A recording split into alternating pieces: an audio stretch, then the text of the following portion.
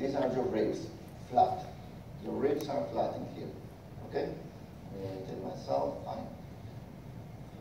I'm really getting this guy into a lot of gel.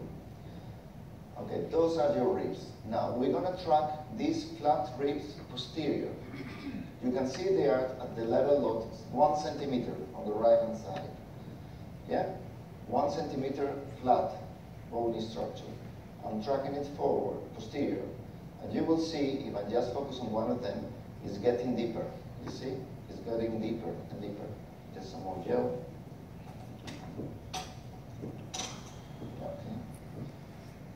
When it's getting deeper, it stays flat and deeper.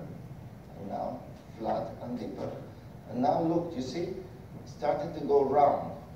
This is the posterior angle of the rib. It's getting into what we want to get now. So far, you only see one muscle on top of it.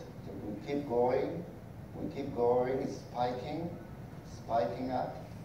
Okay, and now you see two muscles. You see? Now you see two muscles.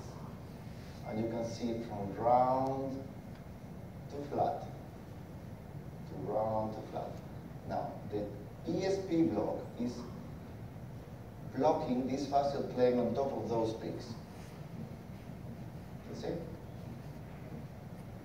So at this point you got the trapezius, the edge of the trapezius on the top one, the Erector Spinae on top of the ribs, and the transverse process there.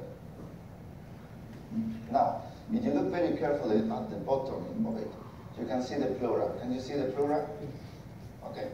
Well, with that pleura there, you can see just under the rib, there's some hypoechoic dark area. Okay? And you can even imagine a line, a curvilinear line, going from one rib posterior to the other rib underneath anterior. Can you see it? Yeah? This is the anterior costotransverse ligament. Yeah? That it continues with an internal membrane, intercostal membrane.